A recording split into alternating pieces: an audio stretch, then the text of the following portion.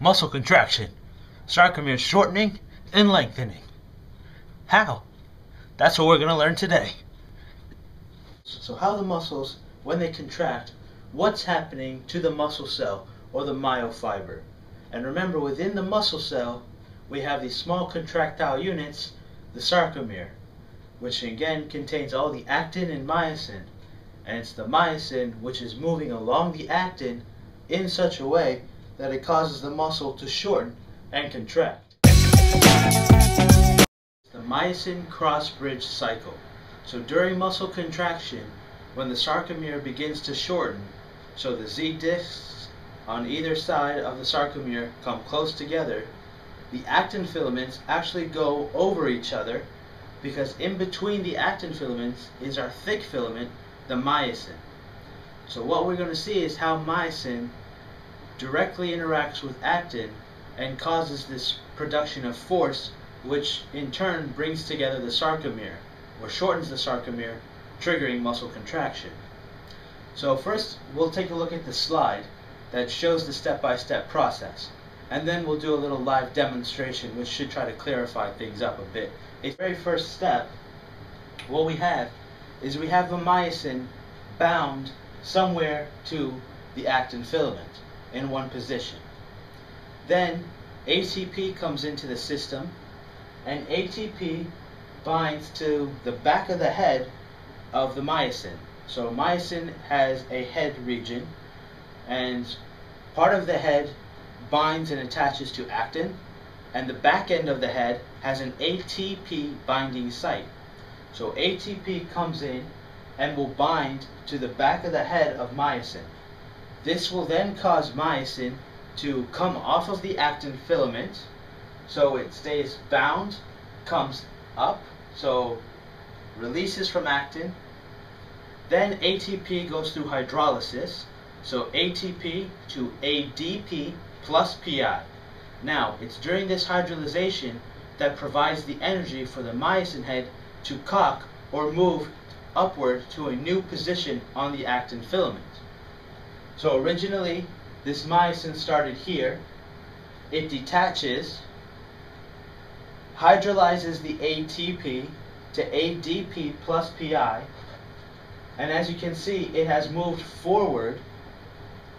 And so myosin is a plus N directed motor protein.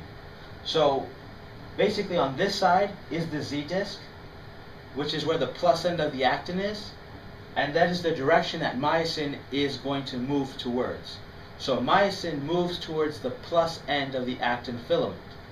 So again, when ATP gets hydrolyzed to ADP plus PI, the myosin will move towards the plus end of the actin, so up further to a new position further up on the actin filament, will reattach to the actin filament at the new position, and now we're going to lose the inorganic phosphate, the PI. And when we lose the PI, this is actually going to produce the force. So now the myosin will actually pull on the actin filament, and this is known as the power stroke. Let's take a look at a live demonstration now of this myosin cross-bridge cycle, just to get a better understanding of what's going on here. So what we have here is this yardstick. This yardstick will represent our actin filament. I will be playing the role of myosin.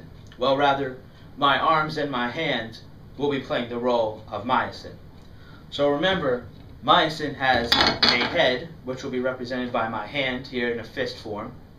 It has an actin binding site, so the part of the myosin head that will bind to actin. And then on the back of the myosin head will be an ATP binding site, so where ATP comes in and binds. Okay? So again, at the beginning we have our actin filament, we have our myosin attached to the actin. Okay? So this is at the very beginning before anything has happened. Okay? So the myosin is attached to the actin filament. Okay? Now ATP comes in and will bind to the myosin head. This causes the myosin to release or be released from the actin filament, And now ATP gets hydrolyzed to ADP plus PI.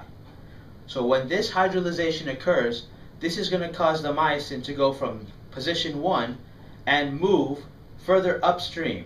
So I go from here to here, and now I hydrolyze my ATP, so ADP plus PI causes the myosin head to cock forward further upstream.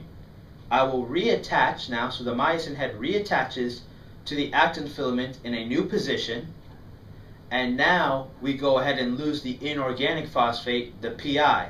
When we lose the PI, we cause what's known as the power stroke. Okay? So that's the power stroke.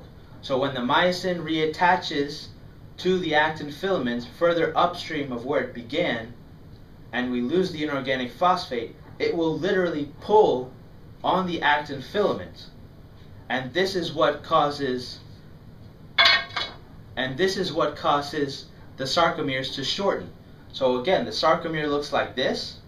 When the myosin moves along the actin filament and the power stroke occurs, the contraction occurs. So the sarcomere shortens.